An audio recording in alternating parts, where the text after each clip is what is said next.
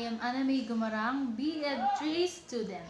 In today's video, I will be describing globalization, explain what multiliteracy is, and answer the question, how can you teach multiliteracy in the classroom? First, let us describe globalization.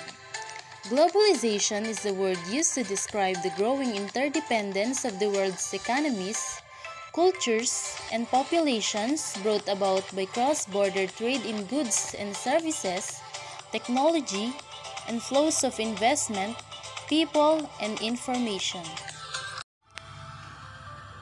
In simple words, globalization means the spreading of a business, culture, or any technology on an international level, when the boundaries of countries and continents matter no more, and the whole world becomes one global village in itself.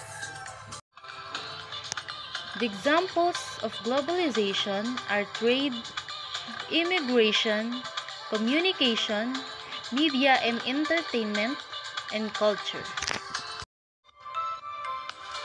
Second, let us explain what multiliteracy is. Now, being literate does not only imply being able to read and write, but also knowing how to interact in a variety of ways. A concept calling for a broader view of literacy, also referred to as new literacies or multiliteracies. The concept is based on the assumption that individuals read the world and make sense of information by means other than traditional reading and writing. Multiliteracy is a term coined in the mid-1990s by the New London Group.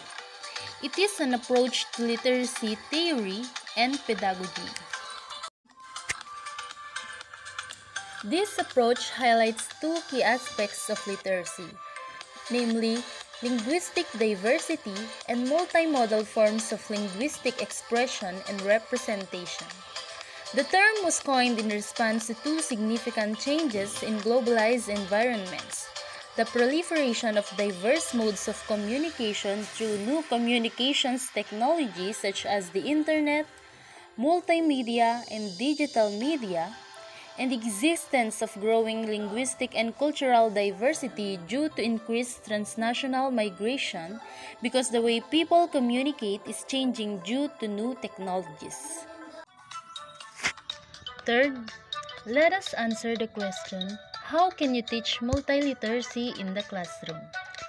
Traditionally, literacy has referred to the ability to read and write. A literate person can communicate effectively through writing and assimilate information from reading. However, in today's technology-driven world, the word literacy has expanded to encompass an ability to communicate effectively and absorb information through a variety of mediums. The term multiple literacies is also called new literacies or multiple literacies, which recognizes that there are many ways to relay and receive information, and students need to be proficient in each one. For me, in order for us to teach multiliteracy, we need first to understand technology ourselves. How can I teach multiliteracy in the classroom? As an educator, I will look for ways to engage my colleagues in the technology that their students are using, such as social media, blogging, and gaming. In addition, I will provide opportunities for my students. With that activities, my students should be able to learn to locate, evaluate, and process information and communicate what they have learned to others.